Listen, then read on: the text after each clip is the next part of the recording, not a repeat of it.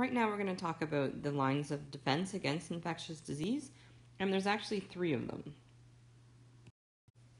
Conveniently, the 3 lines of defense are called the first line, the second line, and then finally the third line of defense. And they occur in order. So the first line of defense, basically, if it fails, the second one comes into play, and if that one fails, the third one comes into play. The first and second lines of defense are non-specific, so they aren't targeted. They just act on everything to prevent disease. And then the third line of defense is specific, and it basically mounts an attack on a specific pathogen and eradicates it. So the first line of defense basically prevents entry of a pathogen into the body in the first place.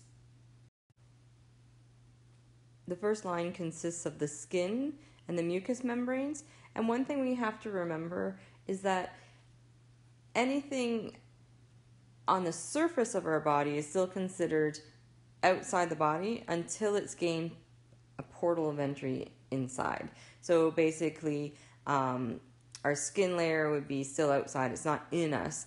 But you have to think about internally too. So inside of our mouth, inside of our, the tube of our digestive system, inside our breathing tissues, all of those still are external. They're not the internal environment. We're kind of hollow individuals, and it's until we've absorbed that pathogen into our bodies that it's considered inside. Some examples of our first line of defense would be our skin. Our skin actually is acidic, so that will prevent some bacteria and other pathogens from being able to live and remain on our skin.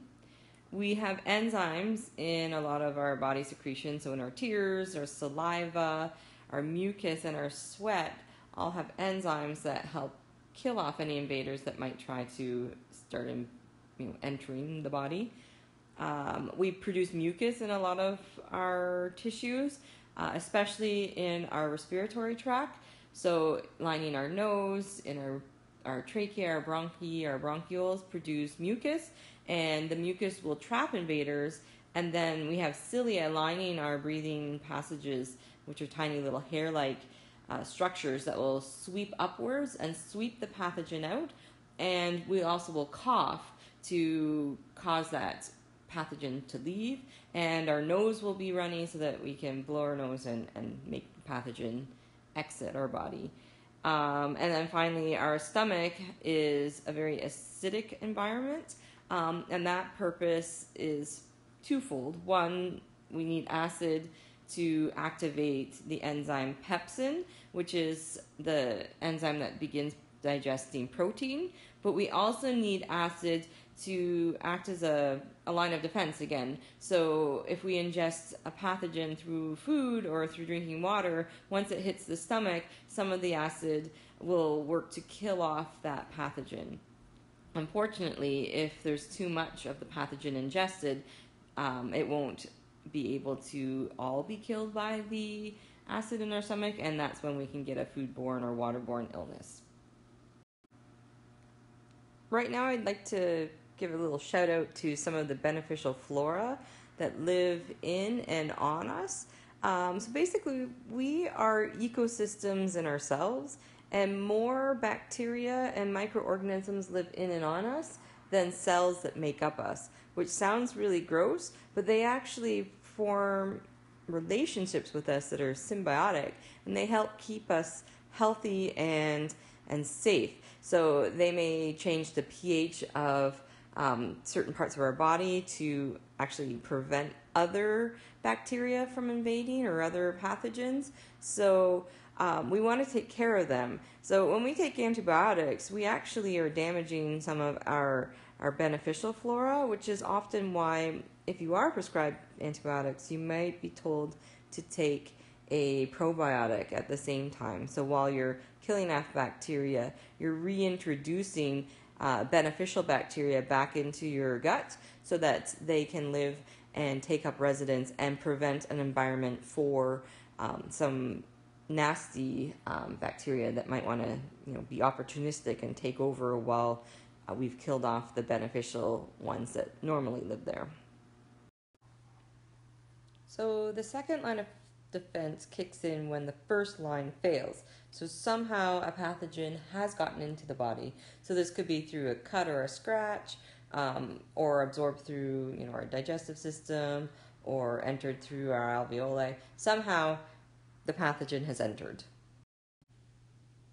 This line of defense consists of our leukocytes, which you might remember are our white blood cells, or WBCs for short. So what white blood cells do is they find an invader, they engulf it within themselves, and then they digest them. And then usually they die as well, giving up their lives to protect ours.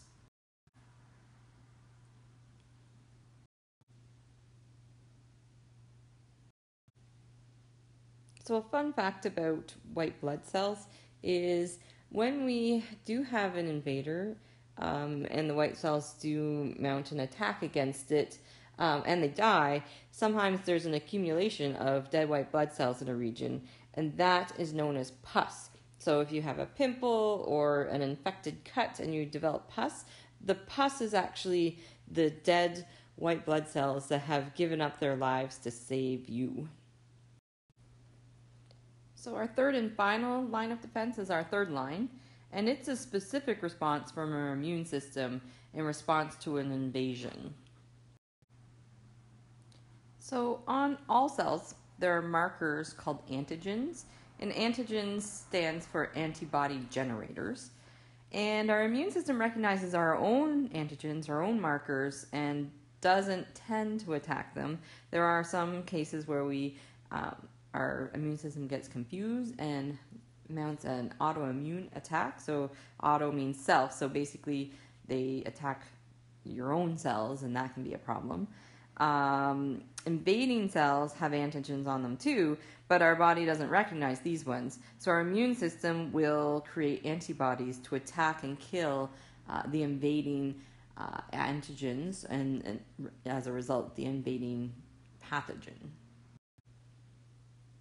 And as mentioned before, the third line of defense is a very specific response, and we actually form antibodies to specifically kill one type of pathogen, so we can make a very targeted response and only kill the pathogen that we're intending to.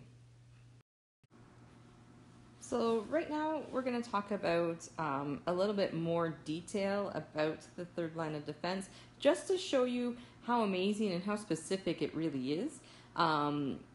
You don't need to know the steps of antibody protection, but it would be really helpful for you to understand how specific it is by paying attention to this next little bit. So the first two lines of defense are sometimes also called innate immunity, or just kind of natural. It's just not specific. Anything that's trying to get in or does enter, we have the same response. It's innate. It's not a learned behavior. It's just automatic. So in this first part, it's showing that a microbe is getting through our surface barrier, so it's crossed the first line of defense. A macrophage is another name for a white blood cell. It will engulf the invader, so in this case it looks like a bacteria, and it will then create an adaptive immunity response. So this is our specific response. So what happens is that macrophage will take the antigens that are found on the microbe and then present them to the outside of their cell. So basically they're offering the antigen out to helper T cells, which have receptors for the antigen. So they kind of come together, almost looks like they're giving each other a little kiss or a handshake, and the helper T cell then gets activated. And then the helper T activates beta cells, or B cells, and the B cells start making antibodies, and antibodies that are specific to the antigen on the invader. And then that B cell will then create or mass produce a whole bunch of B cells that are called, this is called a plasma cell clone. So all these plasma cells, and each of those plasma cells can now start pumping out antibodies to fight the invader, and then we can fight the infection.